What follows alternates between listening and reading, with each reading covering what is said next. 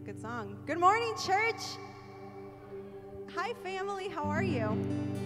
Glad to have you guys here with us this morning in the house of the Lord.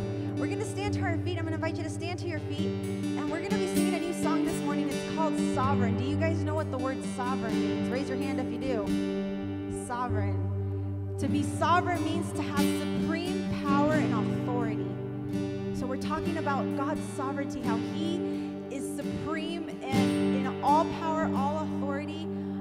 All things move when He says to move. All things breathe when He says breathe.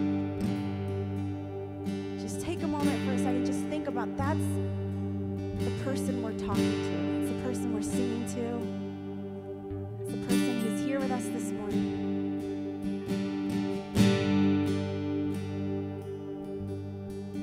The one who decides whether you live or die in this very second. The one who's capable to heal a sickness or disease that the doctors have no cure for. That's the one that we're singing to. The one who made a way for you to run to Him, to be loved by Him, where there was no way. He did that for you. That's the one we're singing to this morning. God, I pray that your Spirit, God, would just well up within us this morning. God, let there just be a well that springs up from within, Father God, as we sing to you, as we look to you this morning. God, take us deeper than we've ever been before this morning. Holy Spirit, we give you permission to come and be sovereign in this place, God. Come and take the authority, the power, the platform. God, it is yours. All things are for you and by you, God. We say that you are beautiful. We say that you are awesome, God. We say that you are glorious in all of your splendor, Jesus. Captivate us this morning. Captivate our hearts this morning, we pray. In your name, amen.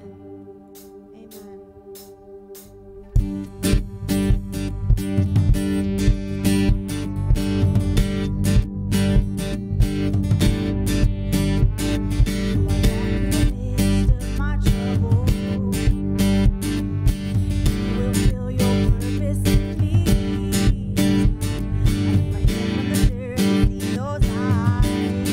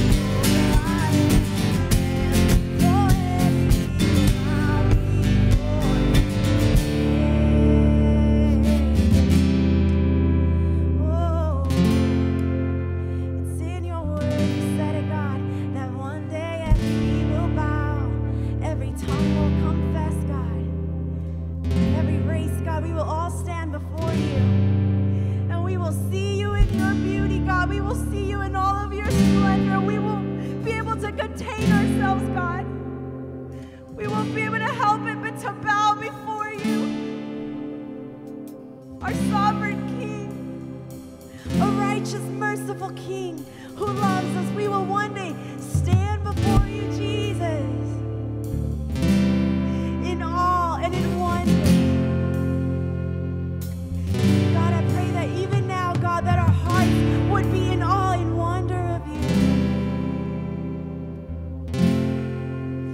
Oh. Sing, who can stop the Lord Almighty? Who can stop the Lord? Who can stop the Lord Almighty? He is sovereign. Who can stop the Lord? Oh, who can stop the Lord Almighty? Come on, lift your voice. Oh, who can stop the Lord? Oh, there is no one who can stop the Lord Almighty. Who can stop the Lord? Let's do that again. Who can stop Jesus? Who can stop the Lord Almighty? Who can stop the Lord Almighty? Yeah. Who can stop the Lord Almighty? Who can stop the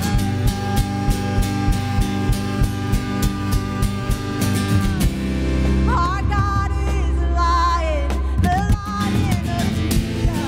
He's roaring with power and fighting our battles, and every knee will bow before him.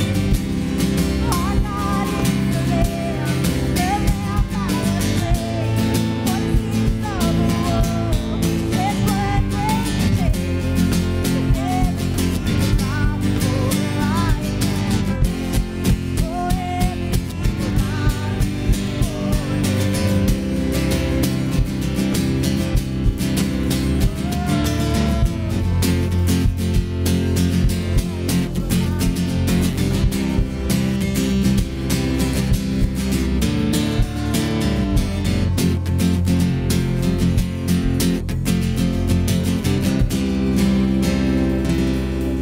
this morning, God. We praise you this morning, Jesus.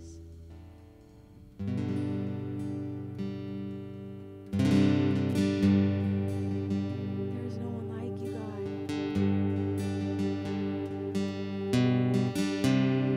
There's no other one, God, that is omnipresent, that can be in one place and in another at the same time. You live outside of time, God. You don't live by the laws of the earth, God. You're all powerful, God. Every superhero power that we could ever dream of, God, you have. You can fly, God. You can walk through walls, God. You can heal, Father God. You can be invisible. You can be present, God. You're so strong.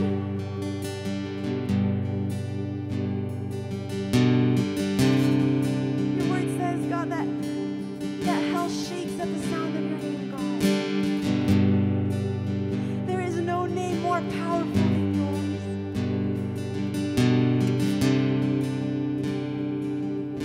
Remind us of that, God, of your greatness. Just take a second and just let him speak to you.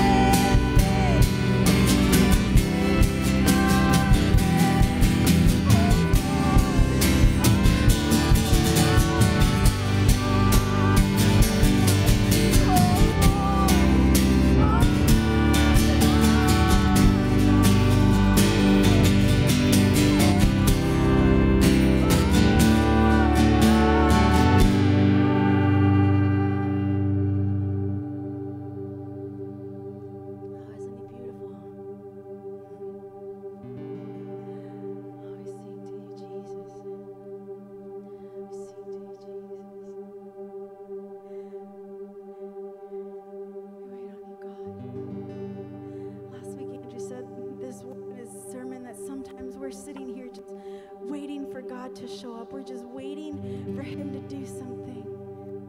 But guys, the word says that he's already here. He has never gone anywhere. He said he will never leave or forsake us. So in reality, it's not that we're waiting on him, it's that he's waiting on us. He's waiting on you to really search for him, to meet him halfway. So as we sing this next song, I just want to really encourage you guys to stop waiting. If you're kind of skeptical about this God-man that we're singing to and talking about, I just want to encourage you, don't even look at the words, just kind of in your where you're at, just say, okay, God, close my eyes, help me to hear you, help me to find you. Try to put down those walls that you've built up so high.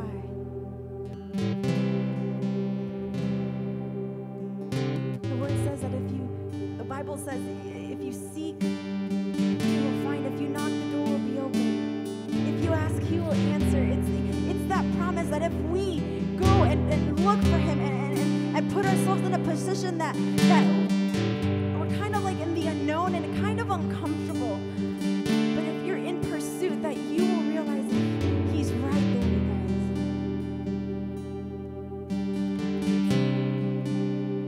Meet us here, Jesus.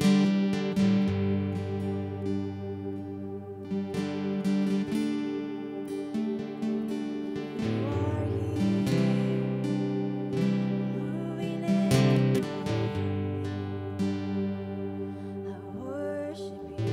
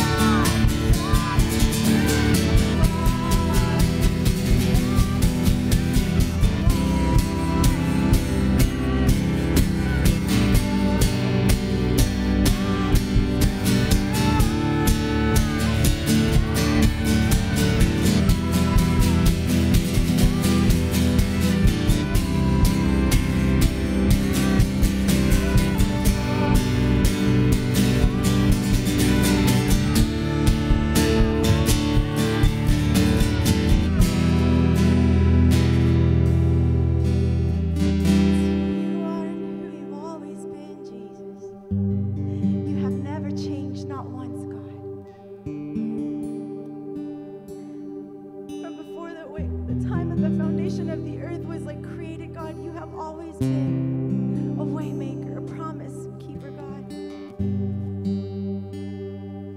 You will always be, God, till the day that we see you, and on for eternity, God, when we're with you. You will always be a way maker, promise keeper, light in the darkness, God. You will always be our deliverer, the one that lavishes us with your mercy and your loving kindness, God.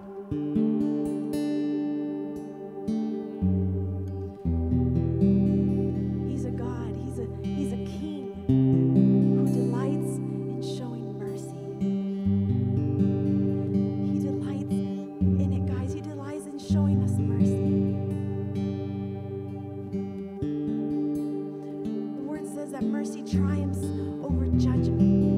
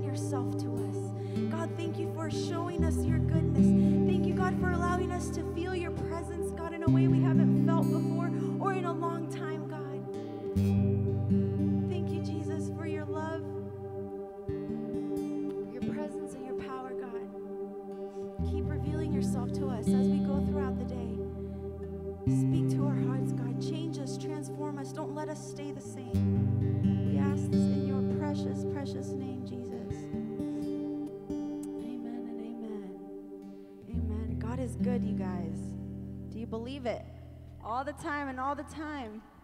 God is good. It's so good to have you guys with us here. We have a youth group from Council of Loves visiting us. They're on a retreat. Woo woo! We're so happy to have you guys here. And if this is your first time, fill out that card under your seats, and we'd love to give you a gift and love on you a little bit.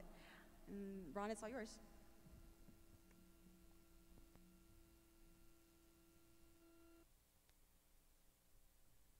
Welcome to West Des Moines Open Bible. We're glad you're here this morning. It's nice to see everyone. Victoria already covered my first thing that I'm supposed to talk about. Anyways, if there's a card, if you're new to the church, there's a card underneath the chairs that you can fill out. Just put the card back underneath there when you're done.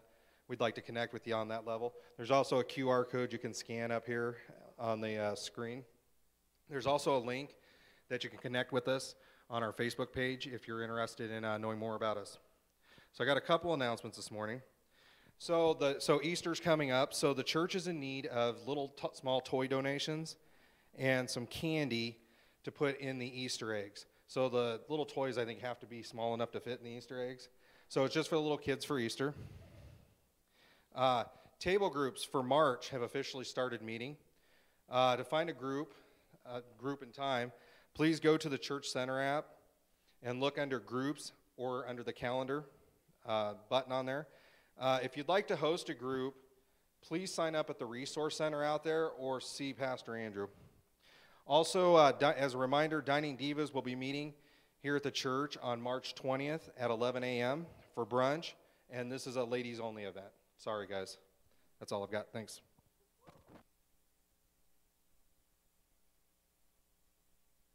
Am I on? Hello? Oh, there we go.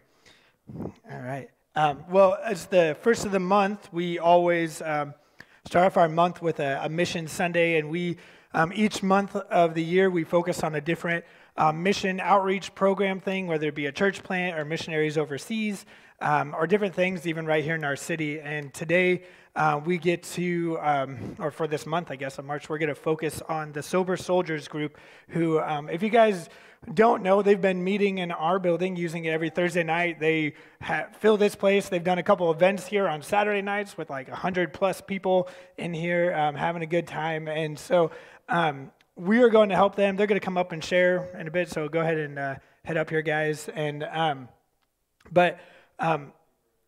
for Mission Sunday, anything raised towards designated missions for this month will go to their vision and what they want to do in our city. So go ahead, guys. The platform's yours. I'll come up and pray for you guys when we're done. So, yeah, you're right here. You know about it. I waited a long time to be up here on a Sunday afternoon. I'm just kidding. How do I look, Grams? Well, let's open this up with prayer. Jesus, we just come to you and thank you for your vision, our mission, Father God. Just give us the words to speak to the church. Give us the words to encourage and lead people out there stuck in alcoholism or addiction into recovery, into this family, into this great mission you have us on, Father God. Thank you for blessing us and choosing us to walk in this mission. In your name we pray. Amen. Can we start with the video, please? This beautiful day or anything, huh? Come on. Huh?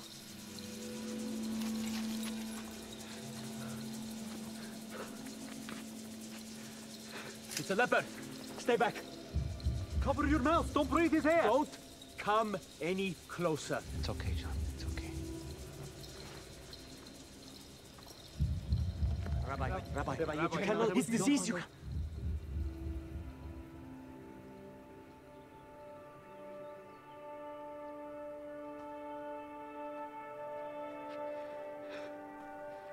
Please. Please.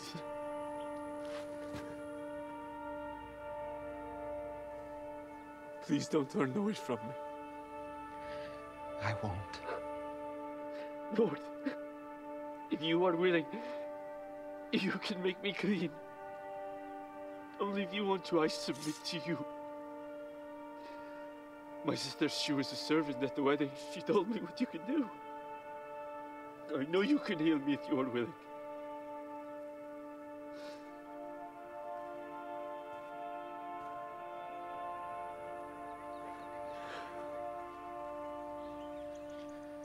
I am willing.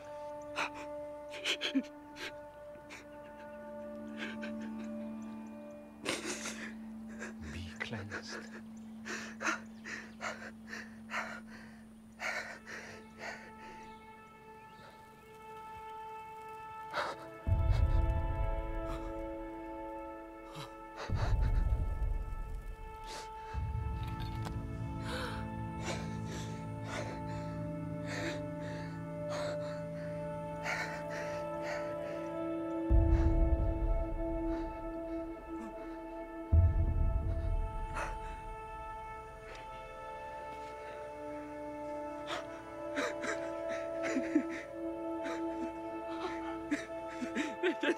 Thank you.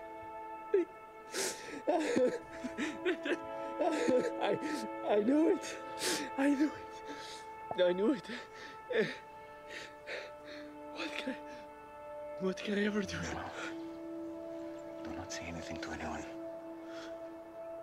Okay. You don't seek your own honor? Please just do me this one thing. As you guys can see in the video, Jesus is a healing, loving God. And, he heals people that are, we're dealing with the current situation in modern times, which is alcoholism and drug addiction. And those are the people that we are going back out there to reach, the people struggling, the people shown love. Those are the people that the church and others tend to turn their back towards. People out there struggling. Those are the people that we are bringing into this facility every Thursday night. And, and that just shows love. And mentioning love, I just want to thank Pastor Andrew and Victoria for showing us love. We are those people. Those people are us. This is a member of our group, Sammy, as you can see. And, it's just a former leprosy in the common times. She went from, addicted in drug to a beautiful somebody Jesus has saved and healed. And, you know, she's just a member of our Sober Soldiers page. And that's just a form, and, you know, that's just our modern day leprosy, you know, and then that's the kind of people, we go outside these rooms, we go into treatment facilities, and that's the kind of people that come in here and join us every Thursday night. Next slide, please. This is our Facebook page. This is how we started. Me and Cody and some other members started. Cody and I are the only ones left over from this. Started the page. As you can see, we now have 2.2 thousand members in our group. You know, our group page is just growing and growing. We do a lot of events. If you go to the next slide, please. These are the questions of the day. Monday through Friday, we do questions of the day. We come up with a question. We post them on the page. Members contribute their ideas. We do Music Mondays once in a while. And every day of the week, we do a question day just to interact the page, the members, and to grow the community and the family aspect of the Lives of Recovery. Next slide. These are all the memes I kind of create. I kind of steal a couple backgrounds and put Sober Soldiers on them. I'm not going to lie. But we do, you know, these are just words of encouragement that go up daily. This is just few of the many that we have, that we post daily. Other people share on our page all day long, encouraging each other. People having a bad day, they come on our page, they share their bad day, and 50 to 100 people will comment, just trying to make their day better. And it's been a huge success, and it's been a huge part of my recovery personally. This helps me get through my day. I lean on this, lean on my people in my recovery, the people in my life today, and of course the church. Next slide. And this is the Valentine's party Pastor was talking about. We do have tons of events. Dwayne, like I was telling you, that following Sunday in church, we had about 120 people in here. Balloons popped everywhere. It was crazy, but it was the whole purpose of what the Sober Soldiers do. We bring families back together, give hope, and help change lives, and just encourage people that Jesus loves, and as a church and as believers, we are taught to love, that, if, Jesus can heal, Jesus loves, no matter how many times you messed up or how many times in any situation, Jesus loves, and we should love just like that. So we try to bring people in here. We got great testimonies like Toby out there, little Dylan, Dilly, just great men that have came through and have changed their lives, and by the glory of God, and are doing what God has purpose now. Toby dressed up all nice today for church, as you can see. But I mean, and bringing families back together. I'm very grateful for my family here. I know my grandmother has spent many prayers for us to be up here, and she joins and sits by me each and every Thursday night. My mama too, at the Sober Soldiers meeting. And that's the big part of our, our mission is it's not just about the addicts or something. We encourage the family members, and we bring in the family support. My Grams is taken in, and Melissa, another great testimony to the Sober Soldiers family. And just people like her, and people have taken, my Grams is their Grams now. And we come in here and we do family events, and it's a family environment that just shows hope and recovery. And if you go to the next slide, please. This is after the Valentine's party, when me, Pastor, and CJ and Cody were caught in the hallway, kind of exhausted. But just this is when Pastor kind of told us about the mission and what we're preparing to do. I was super excited about it, and now I'm a little nervous, but I'm doing okay, I think. But that's just the great moments, Bob captured. Bob, thanks for that picture. Those are just moments and ideas of, a future.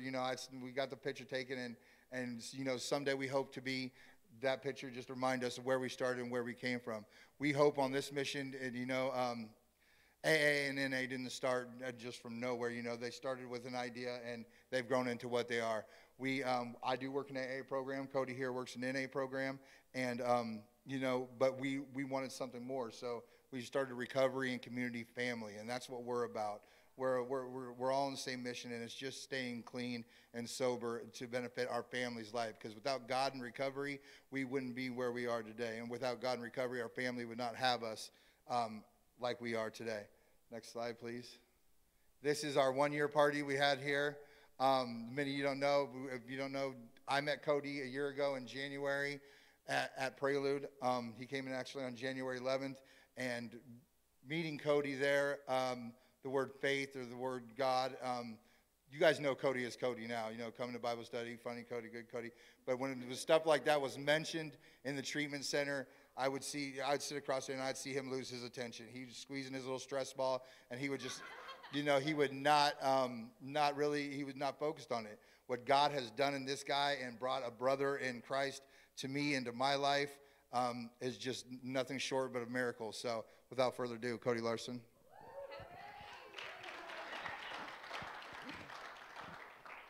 So thanks for letting us come here. And I'm a little nervous, a little shaky, so I got a whole new amount of respect for you, what you do here. Every Sunday morning to come and stand in front of everybody is a little nerve-wracking, and hopefully you guys all receive what we have to say and understand our mission is to just, like TJ said, bring together families in love and hope, and, reaching our hands out and, sorry, I'm not good at that yet. reaching our hands out and pulling the next suffering addict out of the streets. And if you go to the next slide here, so me and TJ started at Prelude, which is maybe a couple people in here know about it. It's a treatment facility. It's a 30-day or 28-day program, and they basically give you the tools and knowledge. Not really the people that teach you there have lived it, but they understand it, and they give you the knowledge and the tools to bring you to a right mindset to allow you to begin your journey in recovery. A year into our journey, we were allowed to go into Prelude. And if a lot of people are familiar with facilities and programs and stuff, they don't really allow. It's a touch and go subject when you start to talk about God in a facility. In a medical facility, a state-run facility, some people frown on it, some people flourish in it. They enjoy that. We're the first group in Des Moines that has been able to go into a facility and not change who we are to spread how we got to where we are. You know what I mean? And so this right here is just a testimony to the. This is like the first group. This is the first group of people that come to our meeting on a Thursday night, all from Prelude. And, I can't speak to everybody's walk right now and what they're doing, but I know there's one sitting in this room right now, maybe two. God has blessed his wardrobe. Yes, sir. Yes, sir. And it's a huge part of what we're doing, but it's a small step in what we could do with more help and more knowledge. Whatever you guys have to share with us, we receive that in and we share that with everybody else. So if you go to the next slide. So we do a lot of interaction on Facebook, and this woman here was in treatment with us, and she was having a rough day, and she posted that on Facebook saying she was having a rough day, and I don't know, it's probably kind of hard to see on there. There's like 75 positive comments that came up within less than an hour of uplifting messages, and you got this, girl, and keep going, keep your head up type stuff. And it's just it brings joy to my heart to know that the only way that all 75 of those people are connected to her is they sat in her same shoes. They understand addiction, and they want better for their life. And they don't want to see anybody else struggling. So they share that positivity. In the middle there is a little post that I did. And I believe if I post something on Facebook, that if somebody else comments on it, that I need to interact with that person. On a whim, on a Friday night, I put, if you're an active member, say hi. Little did I know for the next 3 weeks, I would be conversating with 650 people and still going on a daily basis. And it's an amazing thing. I've put myself out there. This is not the person I used to be. I could not hold this microphone and conversate. I was a nervous wreck. And I owe a lot of credit to this man here. He told me, have you ever just prayed about it? And I went in my room that night, and I prayed about it, and I cried like a baby. I'm going to cry now just talking about it, but I woke up that morning, and I no longer had that ton of bricks on my back. You know what I mean? And that's my testimony to what Jesus and God had brought to my life. And he's right. I would have never even had this conversation. It's never been my first thought. My first thought's always been wrong. Now my first thought is, pray, You go to the next slide. So we're starting to introduce some very positive recovery stuff into our group, and I urge you guys to come out and listen. Our group is all inclusive. We want people there to support the people in active addiction, and you guys would be surprised at the amount of knowledge that you could gain for your personal life, even if you don't have an issue with a drug problem or alcohol problem, or, you know, we even have people overeating problems come to our group, or, you know, any array of excessive addiction. If you look up the word addiction, it's overdoing anything, right? I mean, basically. And so you'd be surprised. I urge you guys to come and hear this lady's testimony. She's got 24 years clean this week, and she's going to give a testimony. This church will probably be the fullest it's been in a long time, you know. And I forgot what the next slide was. What's that? Every month moving forward, once a month, we're going to have a testimony night. And our testimony is going to be in June. We figured, you know, give the people that have kind of set this foundation with us, you know, everybody knows her as Mama Sandy. You know, it takes a lot to gain that title, Mama. You know what I mean? But there's probably, on average, every Thursday night, about 60 people that come here.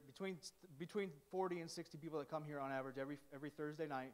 And every single person here calls her Mama Sandy. So she's the first person we chose. She's got an amazing story. She's been through so much in her life. And here she is, alive and well and kicking and smiling. So go to the next slide. All right, so I'll introduce CJ. She was brought on board by me and TJ to do the smart people things. You know, not gonna lie. Yeah, she is. So, and I get a laugh out of saying that, but I'm really serious. You know, like I am the person that you guys drove past holding the sign begging for change and cigarettes. She's the person that knows how to do computers and make this fancy slideshow and all kinds of stuff. So we really appreciate her, and she's just been such a blessing to our foundation in building this. And she's going to explain more about the mission, more about our goals, and basically why we're standing up here today. Thank you. What's up, Toby? So, as Cody said, I'm CJ, and I'm the glorified secretary treasurer of Sober Soldiers. And thanks. I'm nervous too. This is out of my element. I'm normally a behind-the-scenes girl. Sober Soldiers means a lot to me personally. I grew up in an addicted parents, had my own addiction. You know, a husband that was addicted, like, so much. And I lost hope for not having any place to go, not having, you know, just praying, but never seeing results. Never seeing results. No. I got you. Thanks, Cody. But, and see, just like that, Sober Soldiers, they got you all the time. And so, but Cody and TJ's story just brings so much inspiration because, like I said, there was no hope, you know, no hope for finding, you know, for my parents. See, they got me.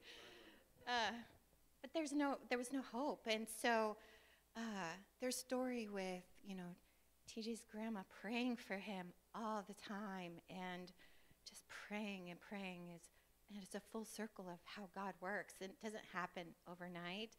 But when it does happen, it takes off, and it's exciting, and it gives me goosebumps to see God in action, you know. And Cody, you know, TJ lift Cody up, and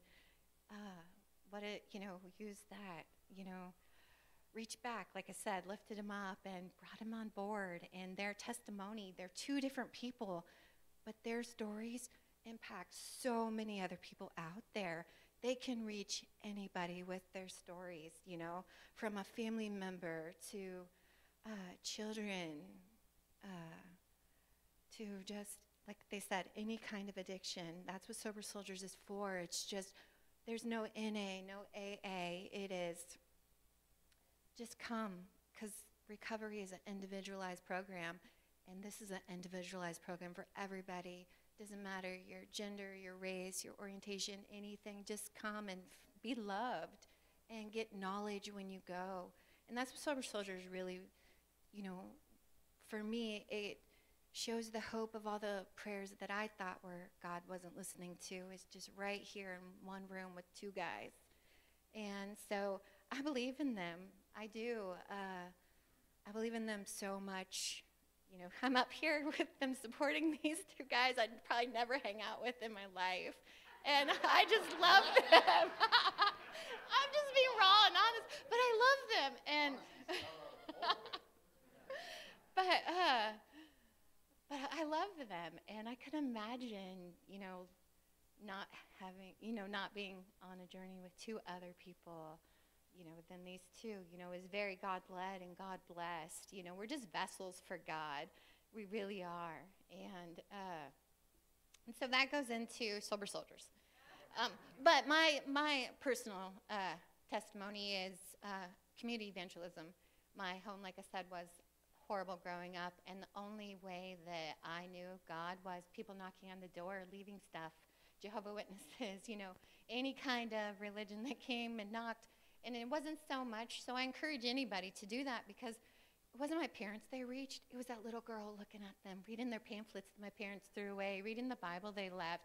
That's what got me. So I encourage community evangelism. And that's what Sober Soldiers is. It is just one big community evangelistic, for God and recovery. And that's another reason why it personally touches me.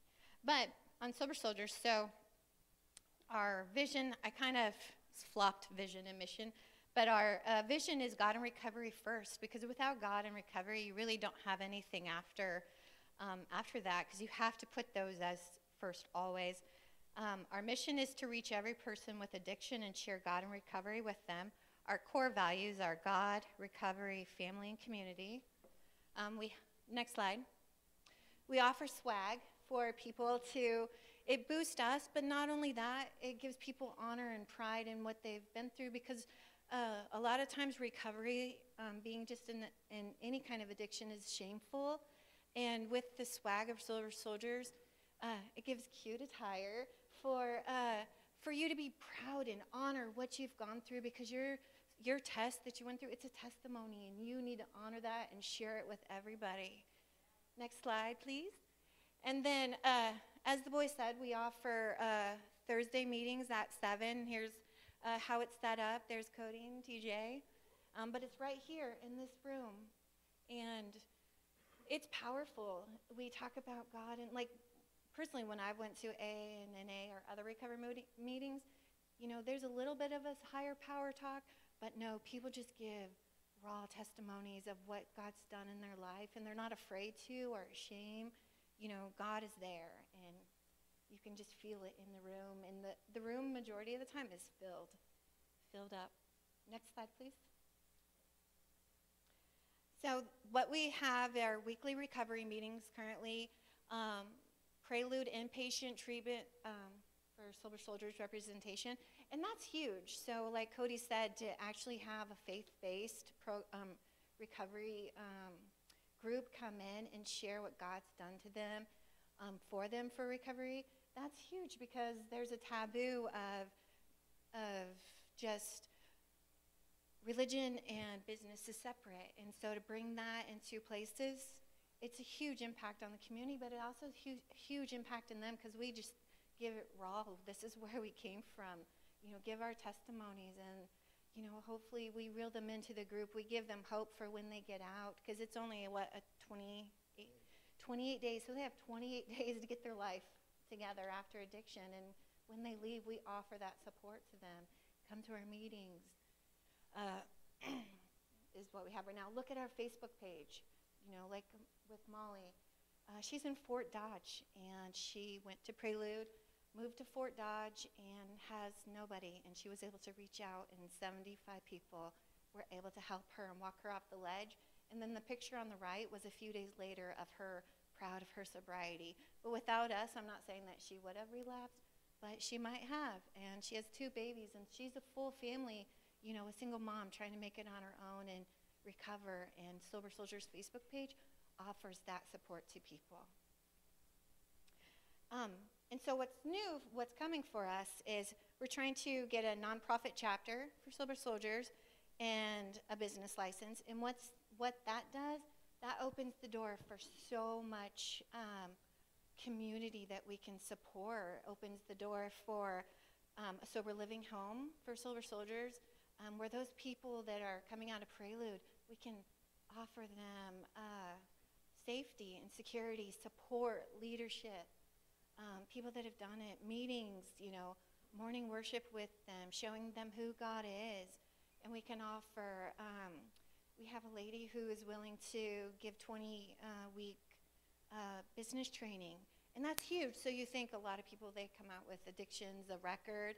And here's this lady saying, we believe in you, and we're going to give you 20 weeks with construction work of training. So there's that option for people. We're hoping to start a website, a blog, where we would reach worldwide people with addiction and our stories. And one of my favorite things, which we didn't show with Cody and TJ, was during the pandemic, there was no in meetings. And so they have this little video of a couch where they're just sitting on a couch and they're Facebooking it, and they're reaching everybody with their stories. And it's so comforting watching them and inspiring. And it's just, it reaches everybody, and everybody loves it. Some of them are in the park. They're sitting in a park, just 5 people, 4 people, and they're just sharing a meeting, but everybody's involved. A YouTube channel, so we can blast this on YouTube and get supporters and revenue sources. A new thing that that Cody found was this 9-step faith-based weekly meeting program. There's a guy out of Ohio who he was straight out of prison, hard knocks, prison twice.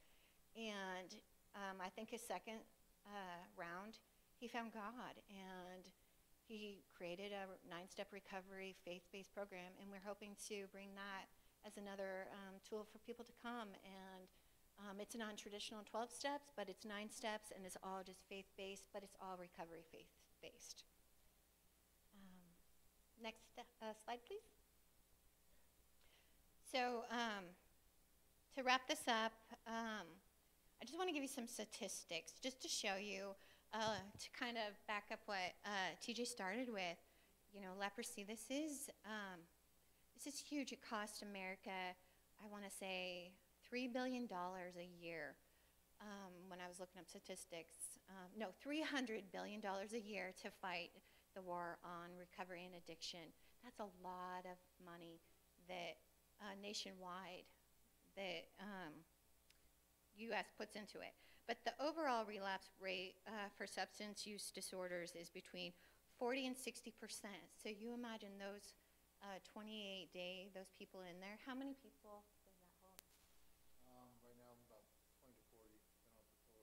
So let's say 40. Of those 40 people, 60% are going to relapse because there's no programs, no support. And it's just hard to recover. There's so much in addiction to overcome. Just the addiction of itself, but then what comes after addiction. But less than 20% of those patients who complete a drug and alcohol treatment program remain clean for an entire year. So out of those 40 people, 20% make it 1 year. And then 60% of people who stay clean for 2 years is likely to remain clean.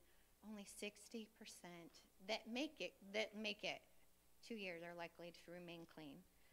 And then 90% of individuals who recover from alcohol or drugs are likely to experience at least 1 relapse within 4 years. And I'm sure, and those are the ones that fall in the 60%. And then 30% of clients complete detox and transitions into rehab. So only 33% of people that are in or that are trying to get recovery or trying to get clean, only 33% of those people go actually into a treatment facility. And so there's so many people to reach. There's so many families that need hope, and so many little girls that need to see their parents. There was this one thing that someone shared on the page about, drugs. What is it? Drugs will love you. Or drugs won't love you, but that little child waiting for you to get clean will. And it took off. It hit so many hearts because that's so true. Those people are the ones that are abandoned and left families.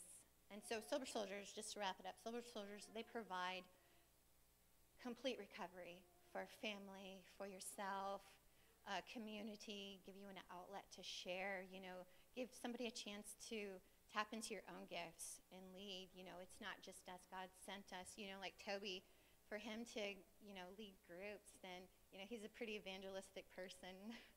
And to see that come out is amazing.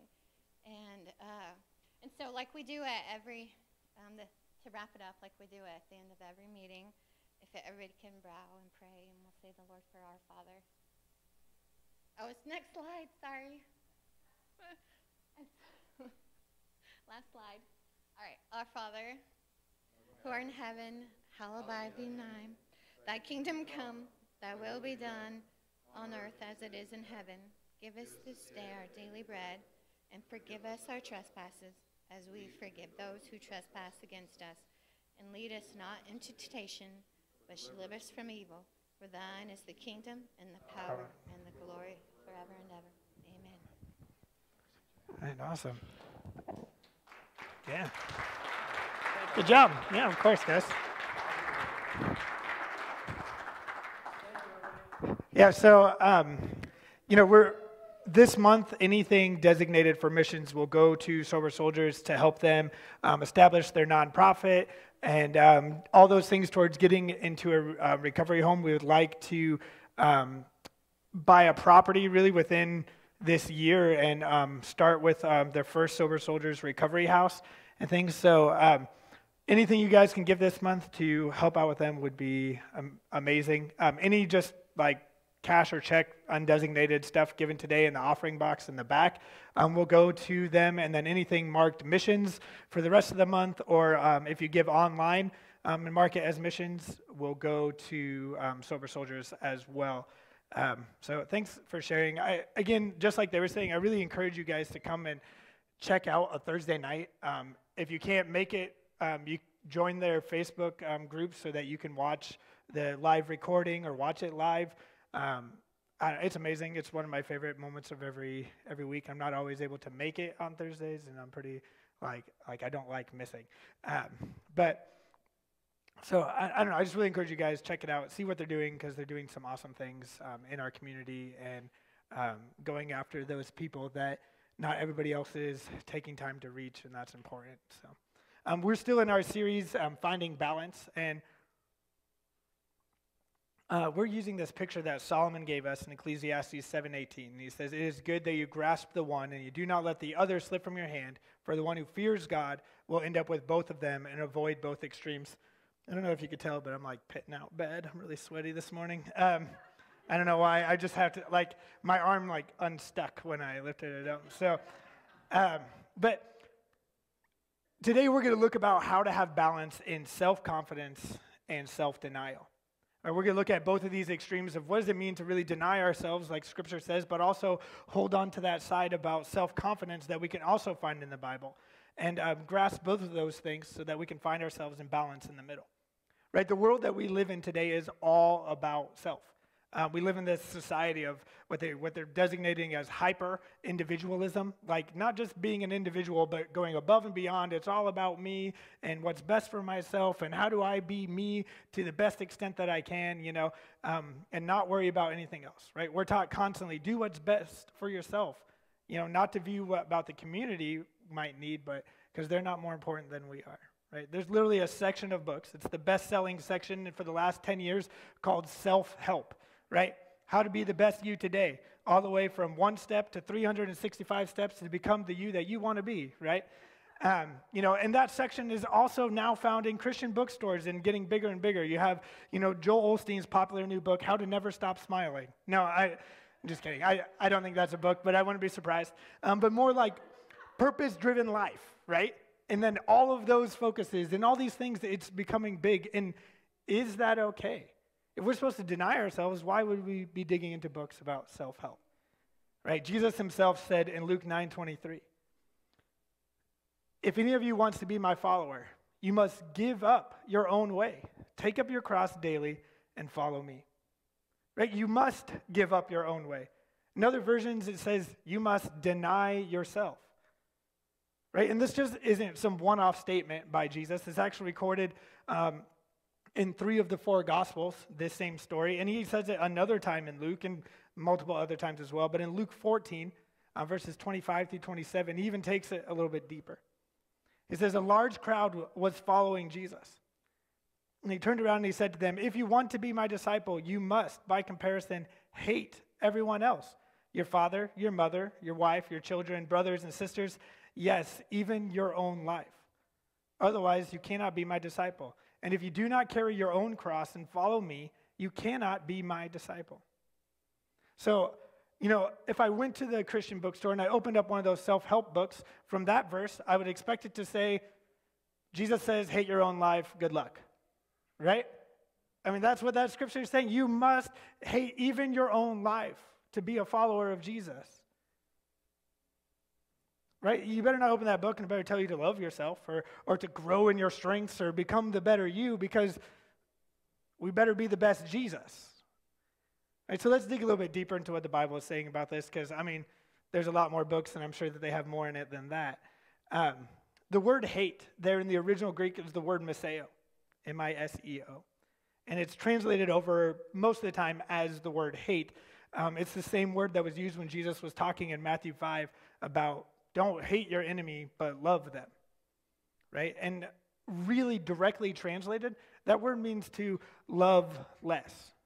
Okay, not necessarily to directly hate, it just means to love less. Right, just like today we use words of the opposite. It may not be fully how we feel, but like, well, I don't love pickles, I hate pickles. Okay, I just don't like pickles, I hate them. And I would say that, but I don't really have like an active grudge against pickles.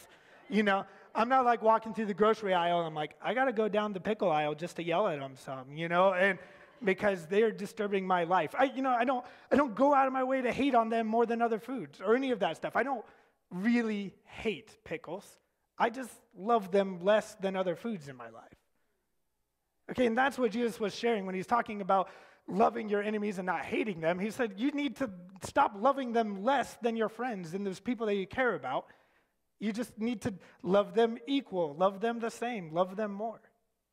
So what Jesus was really saying, using that same word, he says, you cannot be a follower of Jesus if you love something more than me. Everything else, in comparison, you must love less. Not necessarily actively hate, just love less, even your own life. Right? Even your own life, you should love less than you love Jesus. In Luke 9, 24 through 25, this is the verse following the one that says, deny yourself, take up your cross daily.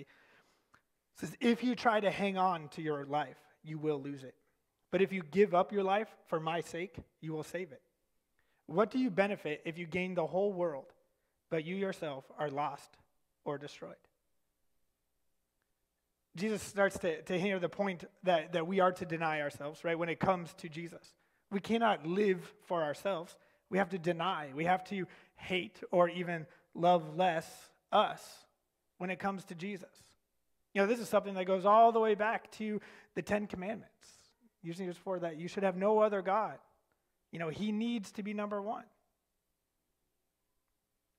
There are many things in our lives that we have to deny to be more like Jesus and really to love Jesus more. Just like any relationship that you have to deny parts of yourself to honor that relationship. Whether it means denying like yourself to act out in anger or act out in some action would harm the other person. Maybe you even have to deny going and sleeping with other people because you're dedicated to your spouse, right? Or going after these relationships that you have to deny a lot of who you are to stay in this relationship. So of course, we also have to deny ourselves for Jesus as well. We cannot truly follow the greatest commandment, love God with all your heart, soul, mind, and strength, if we love something more, including ourselves, than Jesus. Right? Therefore, we must love ourselves less than Jesus, or we have to hate or deny ourselves for the sake of Jesus. Paul, in his letter to Titus, in chapter 2, 11 and 12, says this about denying self. He says, for the grace of God has been revealed, bringing salvation to all people. And we are instructed to turn from godless living and sinful pleasures. We should live in this evil world with wisdom, righteousness, and devotion to God. To turn from godless living and sinful pleasures. That phrase, to turn, is the same as the idea of denying. It's saying, like, I know this is what I want, but I need to turn from it. In other words, like, talk to the hand. No, just kidding. Like, denied and go this way. And then at the end of that little statement, he says, we should live in this evil world with wisdom, righteousness, and devotion to God. Devoted. That idea of, like, I'm devoted to my spouse, or I'm devoted to my family, or I'm devoted to pulling those people out of recovery. Like, that's what my life is about. Paul, in another letter to the church in Galatia, said, in chapter 2:20 of the book of Galatians, he says, my old self has been crucified with Christ. It is no longer I who live, but Christ lives in me. So I live in this earthly body by trusting in the Son of God, who loved me and gave himself for me. Right? My old self has been crucified. And that sounds like the extreme of denying, right? Everything that I used to be, I've killed. I've gotten rid of it. It's no longer a part of me. I've denied it so that I can be someone who fully lives for Christ, who has loved me. Right? Denying oneself is really about choosing to live first for Jesus. Denying those desires of sin, the world, and even sometimes things that could possibly be in some ways good for us, but they're not what God has for us, means we have to deny ourselves. Right? A couple chapters later in Galatians chapter 5, verse 24, Paul says, those who belong to Christ Jesus have nailed the passions and desires of their sinful nature to the cross and crucified them there. Then in the next chapter, chapter 6, verse 8, says, those who live only to satisfy their own sinful nature will harvest decay and death from that sinful nature. But those who live to please the Spirit will harvest everlasting life from the Spirit. Man, that sounds a lot like what Jesus was saying to that phrase of try to save or hold on to your own life and you will lose it. But those who deny it for Jesus will find it. Right? Those who live to only satisfy their sinful nature will instead find death. But those who live to please Jesus, to please God, will find everlasting life. Our world, like I said, has so much of an attitude of self, right? That it even comes into the church, and we have a lot of focus that Jesus died for me, so now I must live for me, right? And we start to turn even coming here. Why are you even here this morning? Are you just here so you can find what you need for you this morning? Are you here to serve? Are you here to be a community, to focus on what we all need together? Or did you come here for you this morning? Right? It filters its way. It's not just outside these walls. It's here in this place. Listen to what Paul told Timothy about what the future could turn into for people who didn't deny themselves. 2 Timothy chapter 3, verses 1 through 5 says, you should know this, Timothy, that in the last days there will be very difficult times. For people who love only themselves and their money. They will be boastful and proud, scoffing at God, disobedient to their parents, and ungrateful. They will consider nothing sacred. They will be unloving and unforgiving. They will slander others and have no self-control. They will be cruel, and they will hate what is good. They will betray their friends, be reckless, be puffed up with pride, and love pleasure rather than God. They will act religious, but they will reject the power that could make them godly. Stay away from people like that. Right, man, if I could summarize up the world that's happening around us, I really don't need to, because I can just take what Paul wrote thousands of years ago and see how we got here today. But what were those people missing? Well, obviously the idea of it's not about us. Paul, in just a few verses later, verse 10 through 12, says, but you, Timothy, certainly know what I teach and how I live and what my purpose in life is. You know my faith, my patience, my love, and my endurance. You know how much persecution and suffering I have endured. You know all about how I was persecuted in Antioch, Iconium, or Lystra. But the Lord rescued me from all of it. Yes, everyone who wants to live a godly life in Christ Jesus will suffer persecution. Timothy probably heard from Paul directly at different times in his life saying that idea of it's not I who live, but Christ in me. And he knows that that's what Paul is referencing when he's talking about dealing with his persecution. It's okay because I don't live for me, I live for Jesus. Really, persecution comes from when you're choosing to live for Christ's glory more than yourself. Right? No one in their right mind, worldly mind, would choose to live through persecution purposefully. If they had the option, they would just get out of it, you know? But it was really the highest act of denying yourself and choosing to live for God. It's easy to think of hating yourself kind of in a way, you know? Or loving yourself less when it means just not getting something you want. That idea of denying, like, you know, I guess I don't need that extra cheeseburger today. I can deny myself for Jesus, you know? But when it comes to, like, I want to be alive, right? I want to be able to experience life with my family for as long as I can. But if it comes to me having to choose whether I love Jesus more than my own life, I need to be able to choose to deny myself and choose Jesus. So the one extreme that we hold on today is that we are to deny ourselves. And we need to deny ourselves of everything to the point even of death if it means that's how we need to live for Jesus. And that's one of those extremes that we need to hold on to. Now, we have this flip side. So we have this extreme of like, okay, I need to basically be ready to hate everything about me, you know, for the sake of living for God, and not hate in the active hating, but loving less myself. I need to hold this extreme. But we have this other extreme that we find in Scripture. And so we're going to look at a couple stories from the Bible. In Numbers 13, this is the Old Testament. This is Moses. You know, they've come out. If you've been joining us on Wednesday nights, we're a little bit farther ahead of where we are on Wednesday nights in Numbers 13. But, you know, all the Israelites, they've been delivered from Egypt, and they're roaming the desert, and they're headed to this area called the Promised Land, this land that God has promised for them. And they're right on the edge of it in Numbers 13. It says, the Lord now said to Moses, send out men to explore the land of Canaan, the land I am giving to the Israelites. Send one leader from each of the 12 ancestral tribes. So Moses did as the Lord commanded him. He sent out 12 men, all tribal leaders of Israel, from their camp in the wilderness of Paran. So those 12 men, one of them being Joshua, who later we hear a lot more about, but they went out to spy out this land that they were supposed to conquer, this promised land. And they go and they search it, and they come back with a report, starting in verse 25. And it says, after exploring the land for 40 days, the men returned to Moses, Aaron, and the whole community of Israel at Kadesh in the wilderness of Paran. They reported to the whole community what they had seen and showed them the fruit that they had taken from the land. This was the report to Moses. We entered the land you sent us to explore. Indeed, it is a bountiful country, a land flowing with milk and honey, and here's the kind of fruit it produces. And they talked about these giant grapes and all these things, and so they're showing them all of this fruit. And then it says, but the people living there are powerful. Their towns are large and fortified. We even saw giants there, the descendants of Anak. The Amalekites live in the Negev, and the Hittites and the Jebusites and the Amorites live in the hill, and the termites live in the wood, and the Canaanites live along the coast of the Mediterranean Sea, along the Jordan Valley. But Caleb, he tried to quiet the people as they stood before Moses. He said, let's go at once to take the land. We can certainly conquer it. But the other men who had explored the land with him disagreed.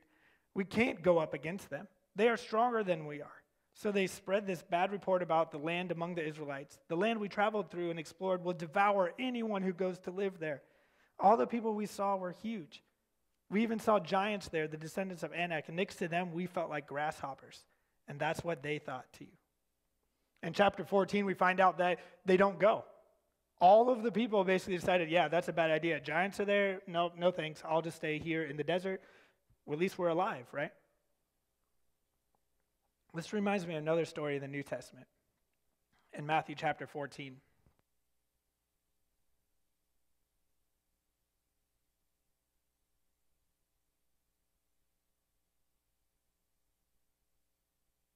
Died. Oh, there it goes. The light went off the moment I turned it on. That was scary. All right. Matthew chapter 14. The disciples head out in a boat over the sea, and Jesus stayed behind. They just had this full day of ministering to all these people, and Jesus was like, hey guys, I need a moment. I'm going to go be with God over here. Go ahead and head across the sea. I'll meet up with you. And they're like, we only have one boat, Jesus. But Jesus is like, don't worry, I got it figured out. And they're like, all right. And they hop in their boat, and they head out across the sea. And, of course, the sea turns stormy because I think when you're in a boat, storms happen. Like, it's just part of the equation. And so it's stormy. And all of a sudden, they're already a little bit nervous, and they look out and they see this man thing, some sort, walking across the water towards them. And this isn't a normal thing. They didn't know this story yet. Now if I saw a guy walking on water, I just automatically assume it's probably Jesus because, I have this basis. They didn't have that. So they're like, is that a ghost? And they're afraid. They have no idea, what's going on. And Jesus says, hey, guys, don't worry. It's just me, Jesus, And they're like, uh-huh. And Peter says, if it's really you, Jesus, tell me to come out there on the water. I don't think Peter's the brightest guy. If I was a bad guy, I would also tell him, come out on the water. It doesn't take Jesus to say that, right? But anyways, Jesus is like, yeah, it's me, Jesus, Peter, come out and see me. So Peter hops over the side of the boat and starts walking out on the water. Eventually gets so far away that he can no longer reach the boat, but he isn't quite all the way to Jesus, and he starts to see all of these waves and all of these things, and he gets a little bit overwhelmed, and he starts sinking. And he cries out to Jesus, save me. And in verse 31, we find, immediately Jesus reached out his hand and caught him and said, you of little faith, why did you doubt? So how are these two stories connected? Well, in both stories, God has called them to do something, right? Both of them wanted what God was asking of them, but they both began to doubt, even though God had called them to it. Right? Let's look at the Israelites. They, like I said, they're coming through the desert. They just saw themselves be, rescued from Egypt. They saw all of the plagues. They were rescued through all that. They got delivered from 350 years of slavery. And not only did they just get let go, but they got sent out with all of the Egyptians' livestock and all their jewelry and all the stuff. So they left wealthy as slaves out of Egypt. They crossed a sea that was split for them, and the ground was dry. That it saved them from the Egyptian army. They were led through the desert by a cloud at day, a fire by night. They woke up to food magically appearing to them every morning. They saw water come from rocks. They saw the presence of God, in a cloud, fall on a mountain and fill their tabernacle, and all of these things. Yet somehow doubted, right? And then there was Peter. He had literally been walking with Jesus, seeing every miracle Jesus had ever done. He actually believed so much in Jesus that he was like, hey, Jesus, tell me to walk on the water, right? Would you guys do that? I mean, I don't know. But we read this, and we often assume these people doubted God. But I don't think they doubted God. I think they fully believed God could do it. They had seen God do too much, so much that they couldn't not doubt God, or not doubt God. Double negatives. Anyways, so who are they doubting? Themselves, right? When faced with life, doubt can really quickly overcome us, right? We know God could handle it. So often we're like, yeah, God can get me through this, but we don't believe that he can do it through us and with us. Right? Look back at Peter. He saw all of these waves. He began to sink, and he cried out, Jesus, save me. He believed in Jesus. He believed Jesus could save him. He was not doubting Jesus. He so much believed in Jesus that when he sank, he was like, Jesus, you're the one that's still going to save me. So when Jesus said, why did you doubt? It was only that he was doubting that he could do it through him. We look at the spies in the book of Numbers. It says that they saw all these giants, and next to them, we felt like grasshoppers. And so they felt the same about us.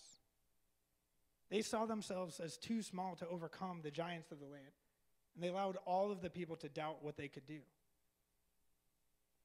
I think in one way, we've been taught as a church to deny ourselves so much that we no longer know that we can do the things of God with God. Right? We can quote all the right scripture, right? Philippians 4:13, I can do everything through Christ who gives me strength. Ephesians 3:20, now all glory to God who is able through his mighty power at work within us to accomplish infinitely more than we might ask or think. 2 Peter 1:3, by his divine power, God has given us everything we need for living a godly life. But do you actually believe that? Do you actually live that? Would you step out on water and not sink today?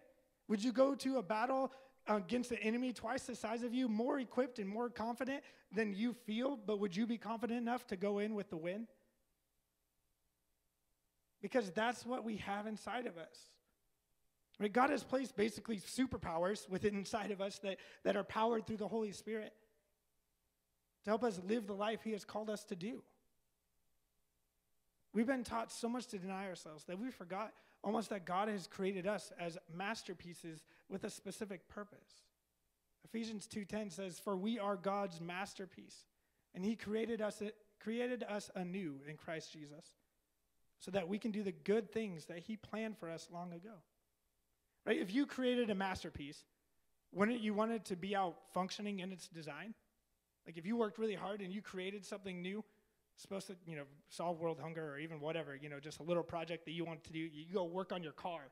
And when you finish working on your car, you want your car to run and be able to take you places, And what if Da Vinci painted the Mona Lisa and instead of admiring the art today, we just use it as a doormat?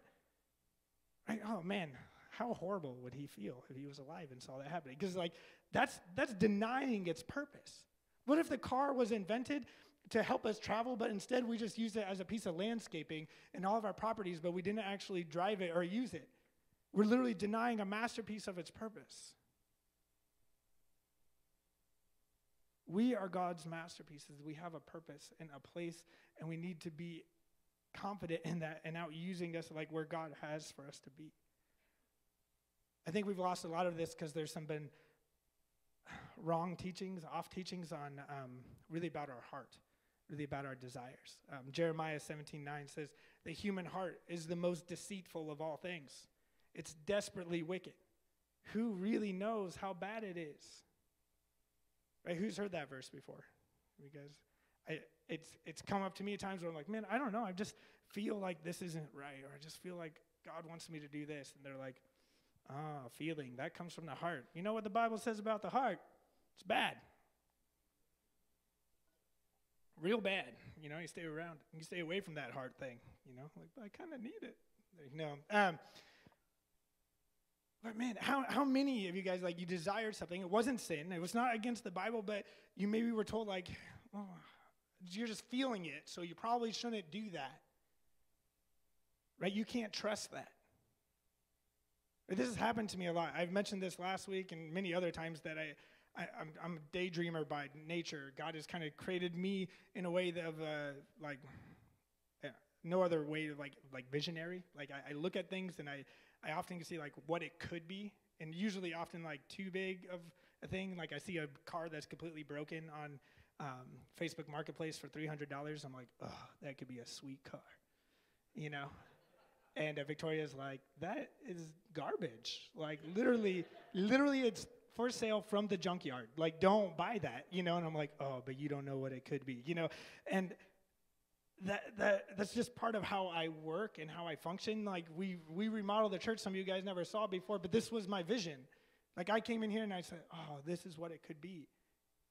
And can put things together, and it's just how my mind works. But a lot of people growing up and in my ministries and different things, I come with this is who I am. I desire to see things become who God wants, or people to become who God wants them to be, and things that can be steps above what they are. And I was created that way, and a lot of it comes out of this desire in me. It's not like God spoke to me and said, remodel the church and paint it gray and new lights, I don't know, that didn't happen for me. I was just walking, I was like, hey, we could do these things. But it's a desire of my heart, but it's something that God has placed inside of me. But many times in my life, I've been denied it because it's well, that's not God speaking. That's something coming out of your heart, and we can't trust it. And even running into this sermon and looking at that verse, I happened upon countless big-name preacher people who saying, don't trust your heart. Don't follow your heart. But here's the deal. Why the church, I felt, has taught this for a long time, that the heart is deceitful. Don't trust your heart. Don't do all these things. The church has also taught that when I get saved, I get a new heart. Right? Create a new heart in me is probably one of the most used phrases when I prayed my prayers of salvation over and over again at church camp for years and years and years. That phrase, create a new heart in me. Do I have a new heart, or do I have a heart that I can't trust? Right? Literally in the same book of Jeremiah, chapters later, verse 24:7, it says, I will give them hearts that recognize me as the Lord. They will be my people, and I will be their God, for they will return to me wholeheartedly. If I'm coming to God wholeheartedly, that means I'm coming with all my heart that I supposedly can't trust. Right? That's not what it's about. That verse in Jeremiah was the old heart before you come to know Jesus. Right? It's not just one verse, too. And later in Jeremiah 32 through 39, it says, I will give them one heart and one purpose to worship me forever for their own good and for the good of all their descendants. Right? And it doesn't even just stop there in Jeremiah. In Ezekiel 36:26, it says, I will give you a new heart. This is God speaking. I will give you a new heart, and I will put a new spirit in you, and I will take out your stubborn, stony heart, and I'll give you a tender, responsive heart, or a heart of flesh. Right? Oh, well, that's only Old Testament. We can't trust that. Oh, you want to hear from the New Testament, right? Hebrews 8:10. This is the new covenant I will make with the people of Israel on that day, says the Lord. I will put my laws in their minds, and I will write them on their hearts. I will be their God, and they will be my people. If on your new heart are the laws of God written on it, do you really think that it could be so far from being trusted? The heart without Jesus is definitely not okay. But the new heart we have from God, when we live a life for Jesus, is to be trusted. Man, God spent a lot of time creating you. You're fearfully and wonderfully made, like we talked about last week. He didn't just throw you out there and say, don't do anything that you feel. Stay away from everything that you are, because you just need to deny everything. Just live for me. Like, God made you with a purpose. You are a masterpiece, and he has a very specific place for you to function.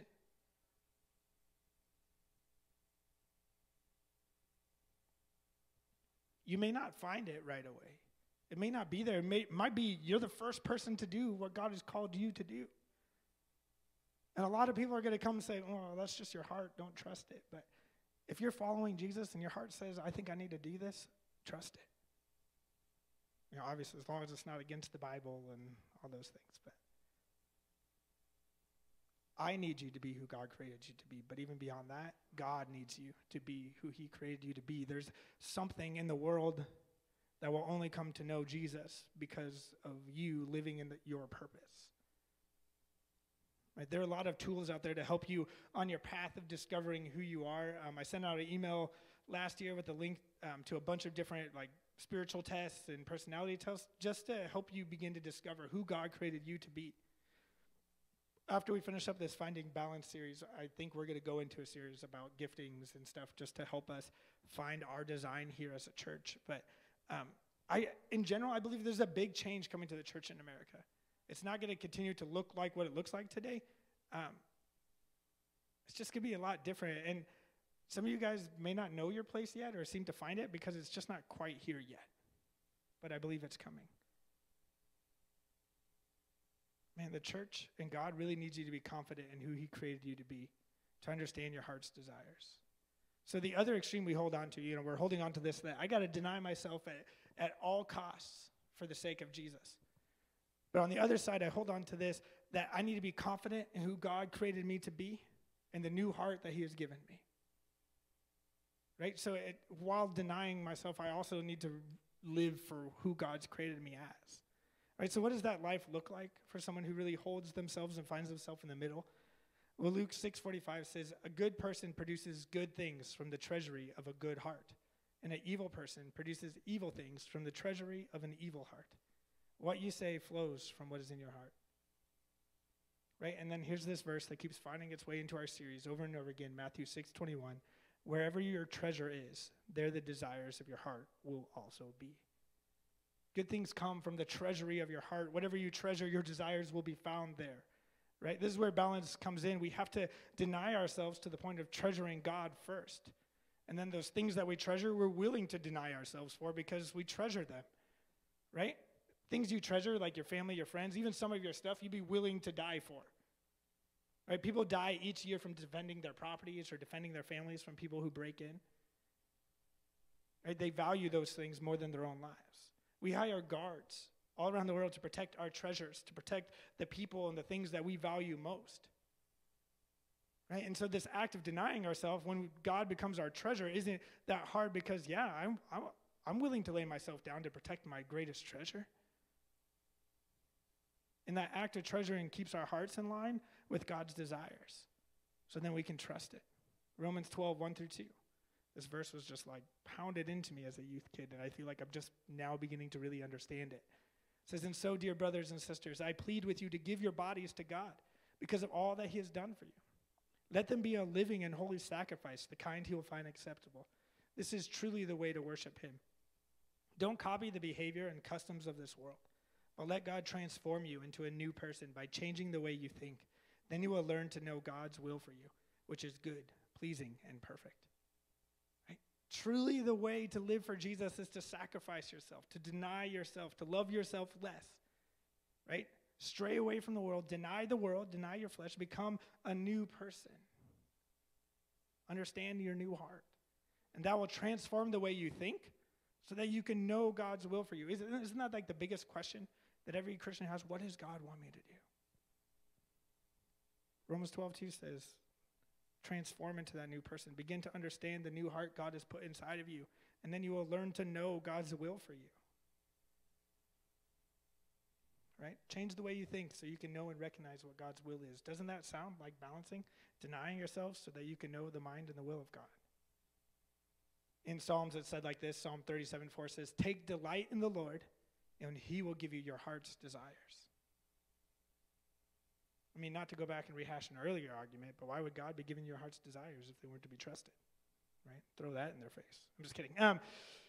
But delight in the Lord, and he will give you your desires. Right? Have you ever been in worship and just instantly there's this feeling of like, I belong here. This is what I was made for. Right? This is like, oh, this is it. Because we are that new heart. Remember we just read in Ezekiel, it's like, I will give you a new heart so they can worship with one heart and with one passion and purpose, a worshiper for life. That new heart just longs to connect with God. And when you do, it's just like, oh, yeah, this is for me.